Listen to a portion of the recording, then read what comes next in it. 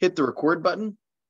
And what I'd love to do, really the purpose of these masterminds is to bring like-minded agents together that are experiencing whatever they're experiencing, right? The good stuff, bad stuff. And we get an opportunity to hopefully have a bit of a higher level conversation about how to improve your businesses and how to improve the quality of your life. And as you continue to sell more and more homes and you have more and more opportunities and clients, there's going to be a new set of challenges that come into your world. And I'd like an opportunity to help you navigate those challenges. So talk to me a little bit about what you're experiencing now. And let me see if I can give you some ideas, or maybe the stuff Julian's having trouble with, maybe Doris can help with, or vice versa. So who wants to start? How about a quick refresher on the community association disclosure?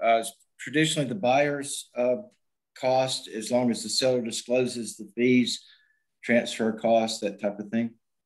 Yes. So generally, great question. Generally, the seller will obviously complete the disclosure, and whatever they disclose becomes a buyer cost, unless it's otherwise negotiated. And if it's something that is not disclosed, the paperwork specifies that it will then become a seller cost. Right. I just, a word of caution on that. It is not, I don't believe that it helps anybody. I don't believe that it helps anybody to like try to create all these kind of like gotcha moments, right? So first of all, I don't really care what the HOA disclosure says. If I'm involved in the transaction, I'm personally going to confirm all that information. Okay. So Right. during the buyer's due diligence period, I'm going to call the HOA and say, hey, I'm looking at this 3-page disclosure and it says the fees are $325 a month. Is that correct? What does it cover? What does it not cover? Is there any litigation at the community? What's your rental rate? Where are you at? What's your cap? Is there any assessments being considered? Is there anything that I should be aware of that is not on the sheet of paper, right? Is it true that the cable bill is included? Is it true that the water bill is included, right? I'm checking out everything. Remember that many HOA communities have boards, right? And they also have rules and regulations. And many times the rules and regulations will specify that in order to raise the HOA fees, they need a quorum. Well, I don't know about you guys, but I've been part of HOA meetings where we just about had to like give away TVs to get people to show up to create a quorum, which means that not only is it hard to get a quorum of the residents to vote in a certain way, but getting them to vote for a fee increase is not all that common. Okay, right? And so what a lot of HOAs have done in an effort to, I mean, a lot of times they have to raise the money somehow, right? So they may end up having transfer fees or initiation fees or new member fees, or you got to pay this amount for the clicker and this amount for the info book and this amount because it's sunny outside. Like there's some insane charges out there right now. And this is their roundabout way of increasing revenue when they can't get the community to vote on it the right way. Right? It's kind of like when Congress won't do what the president wants them to do, the president just does an executive order. You see what I'm saying? That's not political. It's just what happens. Okay. If you can't get the group to do what you need them to do, you have an executive order. This is their executive order. Fees are going, that we got a transfer fee now, right? So Julian, let's say you bought 10 years ago and they didn't have that transfer fee. And when I ask you to fill out the seller's disclosure, or I'm sorry, the community disclosure, like no transfer fee, right? And then nobody bothers to check it. And then it turns out at the closing that it's a $400 transfer fee. Guess who is legally obligated to pay that? The seller. Guess who's going to be pissed off that they're legally obligated to pay it? The seller. The seller. Guess who they're probably going to stare at so that this closing can continue to go through? Luckily, we can say the coach told us that. No, the coach told you to double check everything. Right. And this is being recorded, just so you know. Okay. You seem protected at this point. I mean, I've done a lot of dumb things and said a lot of dumb things, but this one is perfectly clear. We are being recorded on March 18th. Double check everything. I had a closing last year where the seller basically did not disclose the correct truth and got to pay for it at closing. And I said, gosh, we just, I wouldn't know what the information was, which I didn't. She claimed she was something, but anyway, she cost her a couple $100. Yeah, you know what? We have an opportunity. Remember that we get paid a lot of money each time we get paid, right? But we don't get paid enough money to screw people over, not to mention the fact that it's just not the right thing to do, right? So our paychecks are big, but they're not big enough to never follow up with that person again.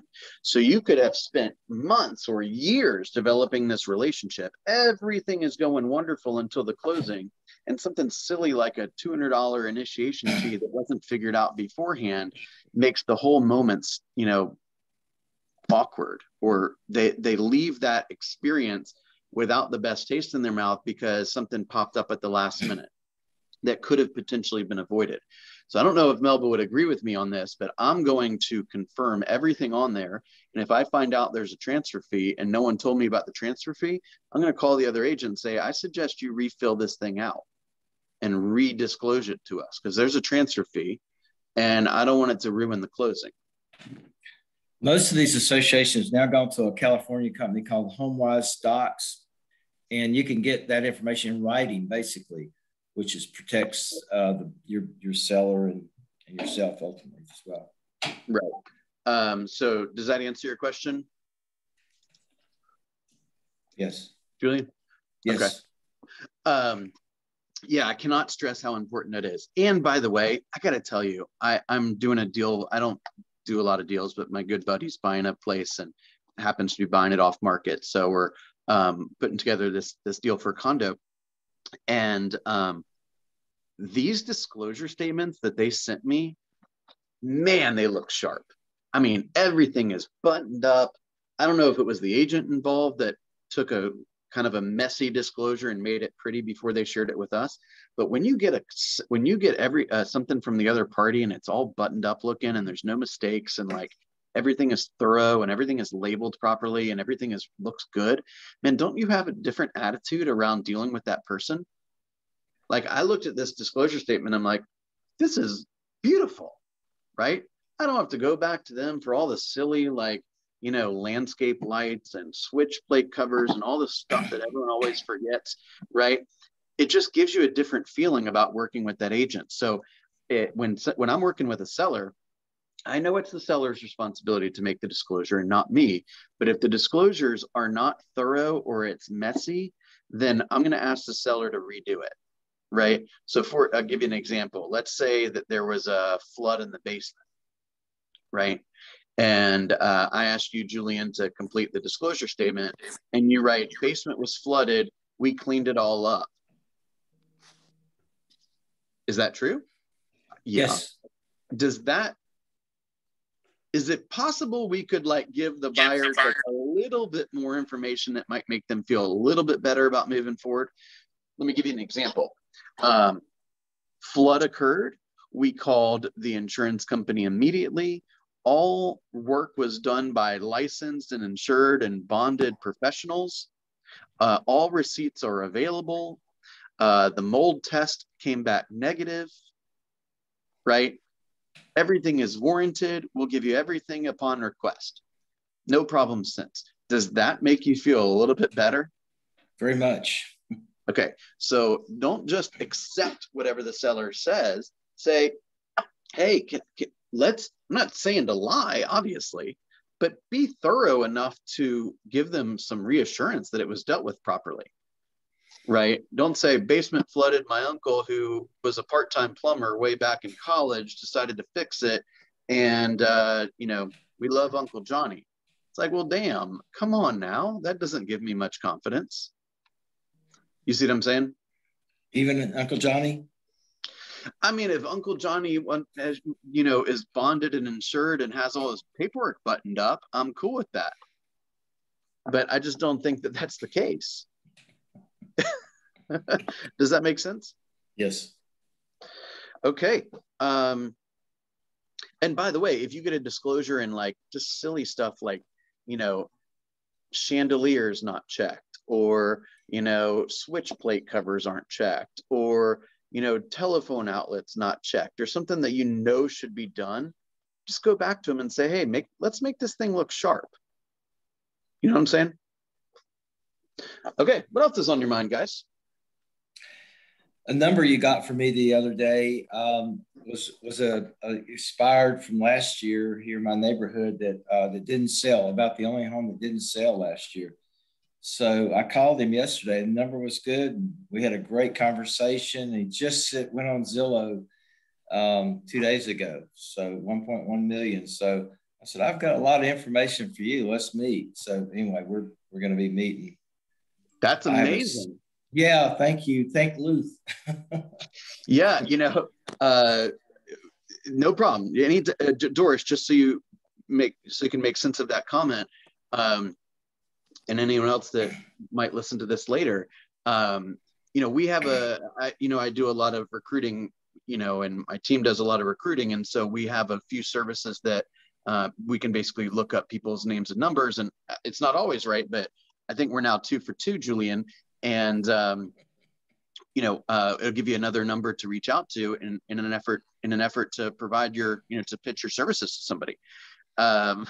Interestingly enough, I'm recruiting actually 2 women with the same name at the same company, different offices of the same company, but the same company.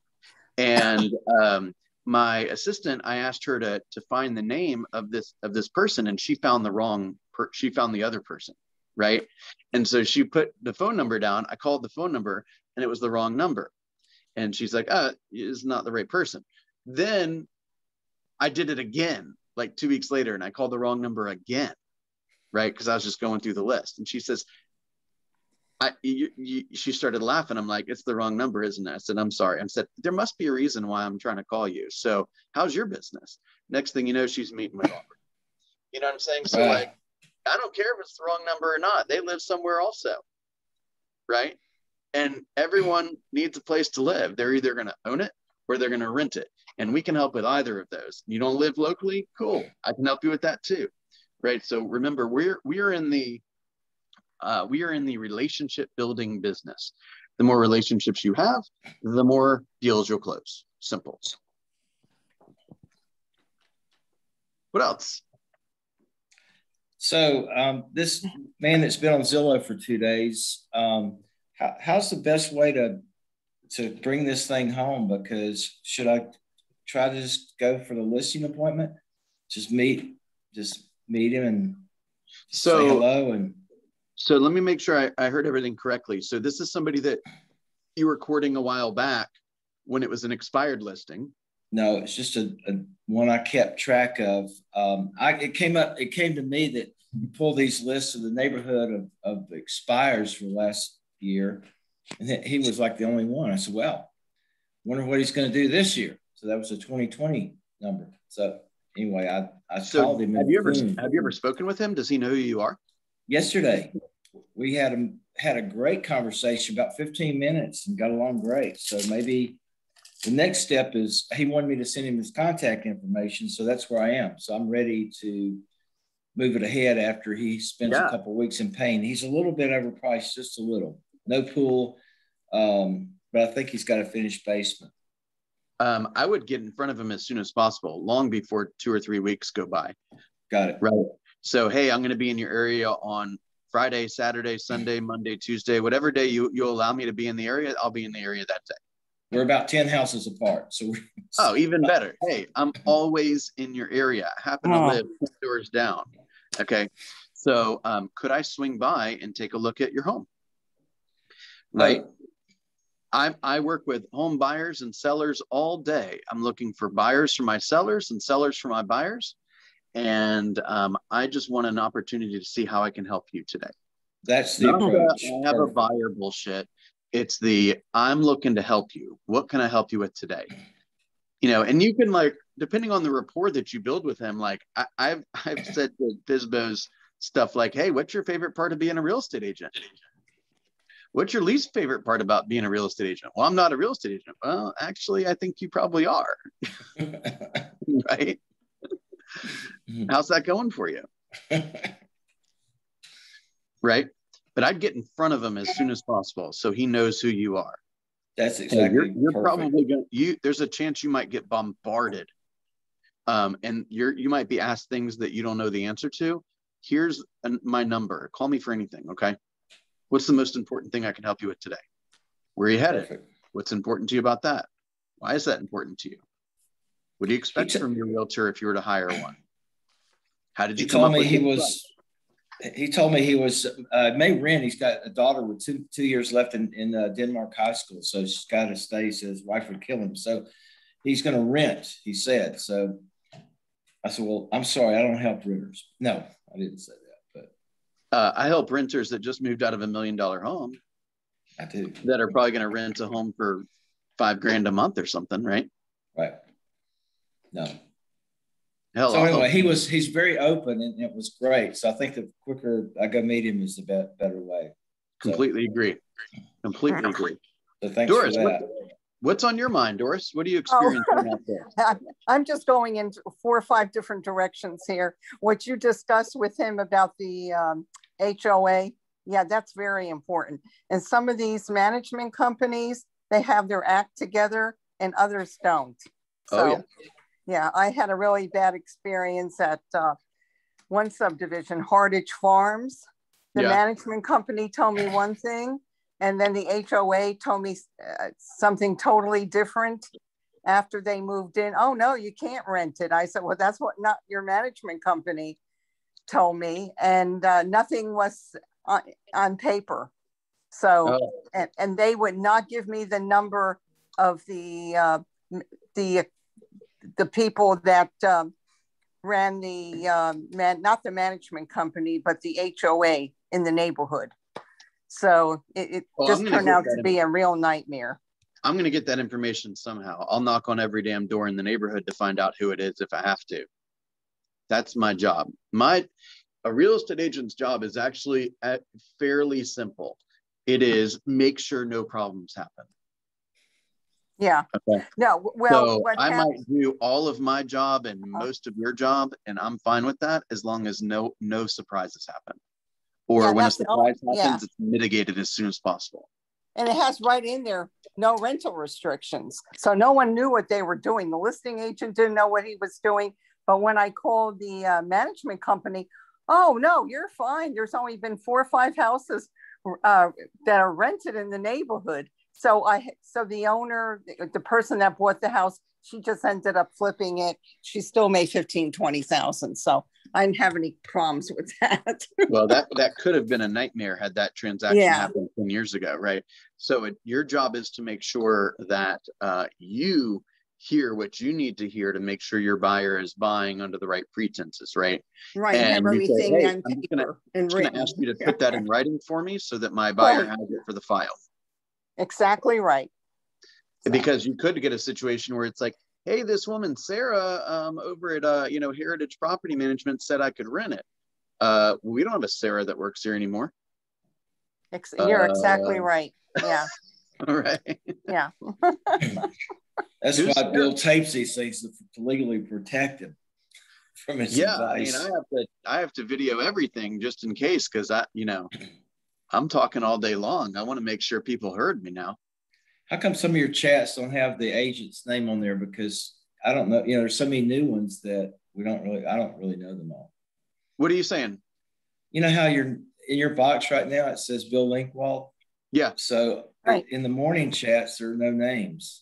It's like, if they don't have a picture up, they have no name either. So it's like a blank box. I'll make sure I mention that tomorrow. That is, I don't, if Doris, I'm not meaning to offend you on this, but what? This is a video conferencing software. He's brutal. Right? We're supposed to be on video. Oh. Right. So my point is like, it's a lot easier to talk to people's pictures or real life video rather than a black square. Oh, right? well, you know what? I couldn't figure out how to get on. Okay. Hey, Zoom ain't going away, y'all. Zoom ain't going away. And there may be a time, there probably is a time. I'm just going to make a quick note of that. There will be a time in the future, guys, where your clients are going to expect that you know how to do business in today's current environment, right? So if you're on the phone with some young whippersnapper or whatever, or even an old whippersnapper, and they say, hey, let's just hop on Zoom. And you're like, I don't really have a Zoom account and I don't really know how to like turn on my video. I'm not giving anyone a hard time, but damn, when are you going to No, but I did turn on the video. I don't know what's wrong with my phone. Let's see. Dear participants, mute. You're locked in a dark closet, right? Yes. So I guess my point is in the lower left-hand corner where it says mute or stop or start video, just hit that. But my point is that video. Oh, okay. There you go. So now, I mean, look, when you're hanging out with me, it doesn't make it that much of a difference. But if you're on the phone with a prospect or on Zoom with a prospect, boy, you better know how to share screens, allow others to share screens. You better not have the account where it's like, hey, we got to get off. I only have 40 minutes, right? Like, this is a tool of being a real estate professional in 2021. We got to figure out how to use it, right? And I'm not saying that to the two of you, but there's a lot of agents, like Julian was just referencing, who don't even have their name on the thing, right. Or they've got their kid's name on the thing, or their husband's name on the thing. It's like, dude, when you get on this, like, you've got to look like a professional, right? People are judging you all the time. Unfortunately, yeah, right. It's just the way it is, right? Cool. What else is on your mind? Oh, yeah, I've been sending out a lot of letters through Equimaxit and Knock, and you know, a lot of them just don't want to do anything right now. They said they have nowhere to go. So if they sell their house, where do they go? Well, just a quick reminder, there are programs in the marketplace for this. Knock. Knock, Homeward, Keller Offers, Keller Concierge, all those services can aid in that type of dilemma, right? So, I mean, where are you going to go? In a perfect world, you'd buy first, right? That way you're a legitimate, you know, you're as good of a negotiator as possible. And then once that's dealt with, you sell. Now, a lot of people can't afford to do that. And so Knock and Keller Offers and all those places have programs that make that experience more palatable, right? Well, so, yeah, a lot of them want to just rent, or they don't know where to go. They say, oh, I may go to Florida, I may go to North Carolina. So they can't make up their mind. So they're sort of on hold in limbo. You know, they said they don't want to make any quick decisions. So yeah, that's what I'm really dealing with. Well, I guess the question would be, you gotta know the questions to ask to get more information. So just out of curiosity, where would you move? What are the options? Would you move to Colorado? Would you move to New York City? Would you move to Florida? Would you move to LA? Exactly. What's prompting the move? What kind of lifestyle do you want to live? How big of a place do you want to be in? Do you need place for family members? Does it need to be close to a lake? Does it need to be close to a mountain? Right? Because if you can get them thinking about what they want and why they want it, their motivations will increase. No, I'm encouraging them to move, period. Like a lot of them, you know, they're thinking, oh, yeah, a year or two down the road, or I may just want to move out west where my daughter is. So, you know, I'm getting a lot of things, but no one is like in a hurry with what's going on now. That's the whole problem. But that's a really good thing that they tell you that I may move my daughter or something. You're making progress. That's great information. Be sure to keep it. So when you follow up, I talk to them, but it's just the fact that they're not, you can't push them, you know. Right. They're going to move when they want to. If it's going to be a year from now, it'll be a year from now. Yeah. So you just have to get a year. However, you can learn more about their situation to say, oh my gosh, if the only thing that is standing between us talking today and you move into Florida is the fact that you need somebody to buy your home or sell your home so you can go buy one. Hey, here's a program called Knock. Here's how it works. Is this no, I told them about that. I sent them the information with my business card on that. So no, that and Equimaxit is actually, I think, a better one. They fix your house up. You don't pay until your house closes. You have up to 6 months. You can't beat that. So no. So make sure that you get, go through any certification you need to go through. And no, Equimaxit is right in Norcross. A lot of people don't know about it. They have teams that fix your house. So if you can't afford $20,000 for new granite and everything, they put it in for you. And you only pay it. It's part of your closing costs as long as you've got the money in the house. So. Yeah.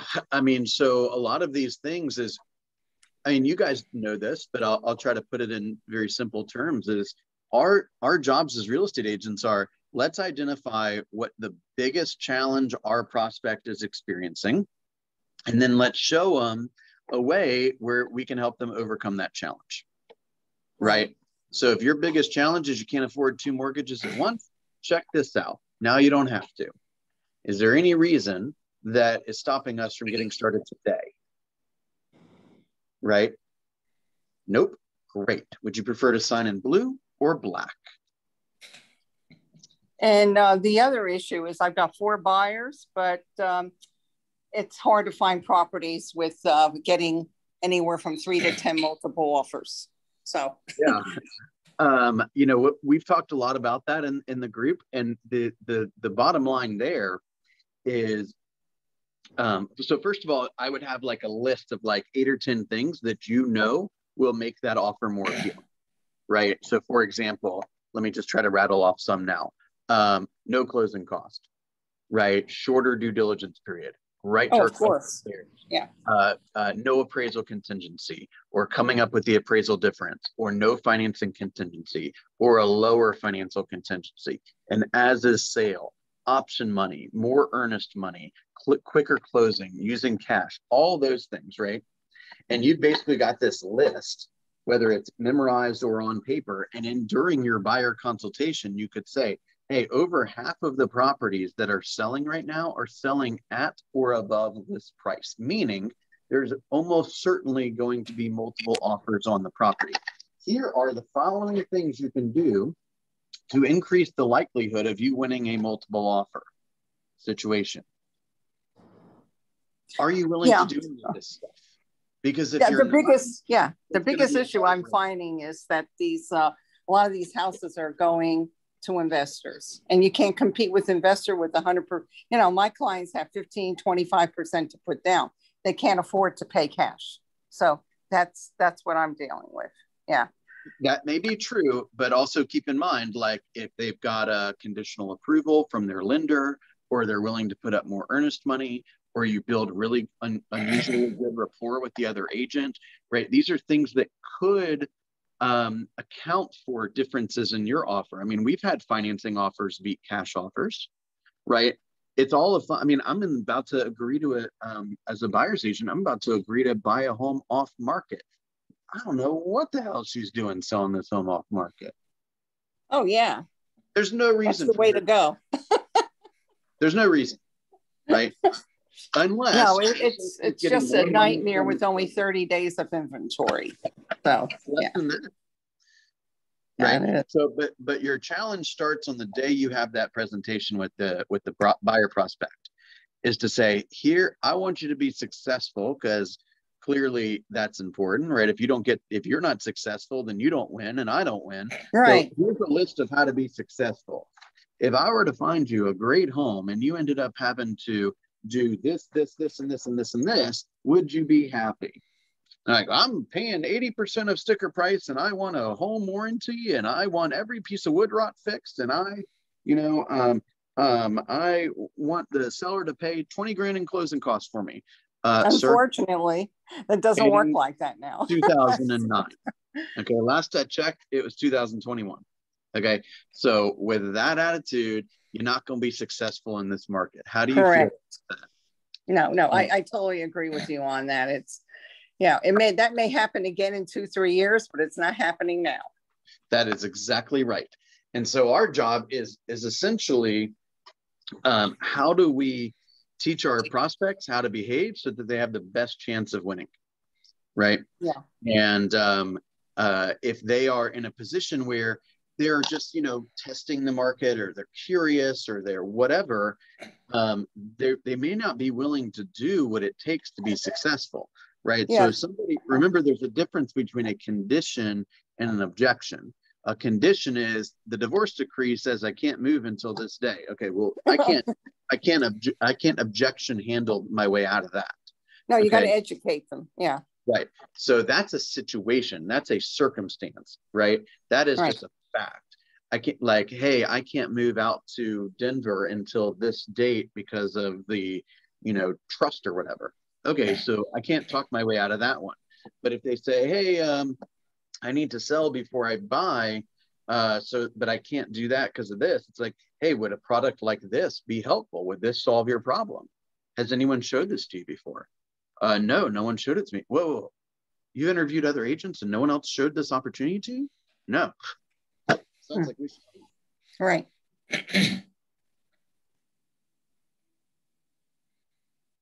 Make sense? Yes, it does. Okay. What else can I do to help you guys?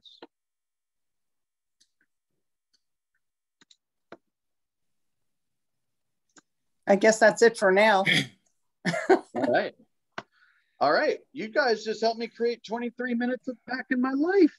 Go back to sleep, Bill. Just do I look tired? I feel like hell right now. Do I look tired? I got to get my hair done at the parlor in about 20 minutes. So, okay, take care. Bye-bye. Hang on one second. Oh, okay. You know who's one of the best people to know in the entire town? Who? The hairdressers. Oh, I know. Right? Yes. Go butter that person up now. You're right. Actually, I'll tell you, the VFW halls for playing bingo, that was good.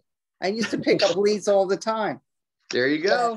Yeah, but they're not able to function now, even with masks. So, well, you just got to go get your hair done at a different parlor every time.